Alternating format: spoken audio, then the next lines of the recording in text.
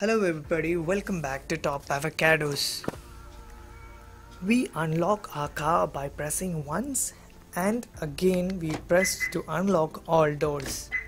In this video, we have a suggestion for you guys as settings which we could change on our settings screen by pressing on the right side button for 5 seconds and choosing door.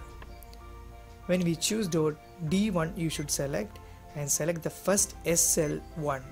When it is selected, it will show successful. And when we unlock the car, the all doors could be unlocked by one press. So this is all about this video. Thank you for watching Top Avocados.